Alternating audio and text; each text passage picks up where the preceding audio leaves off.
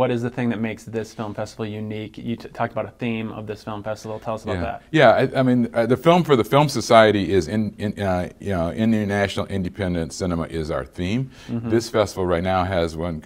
Our theme for this festival is called Chasms and Bridges, and it really is, what separates people, what brings people together. We're trying to find films that sort of support that idea, and so we're trying to, it's not some deep political process. I'm not saying that, but there are things that are actually in our world now, which is a really tough, dangerous, unfortunate world we're living in right now. So what separates us and what can bring us together? How do we build these bridges? And that's kind of what we look for films in this festival. So there's a number of films we have that are about everything from racism and gender issues, transgenders in the military. There was one called Dark Money, which is really kind of about, unfortunately, money in America and how it affects everybody, and how that's sort of manipulated. There's the one on the art world that's just about how the art world is manipulated.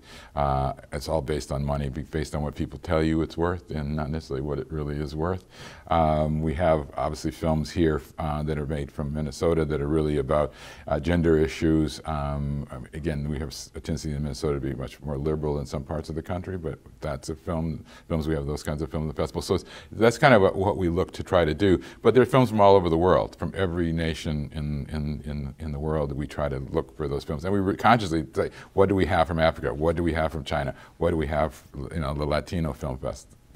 Latino films, what do we have from Scandinavian countries? So it's not just like we take everything, we actually go in and say, what can we do to represent? Since this state is one of the few states in America that has so, bicultural, and we try to address the cultures that are here in the state.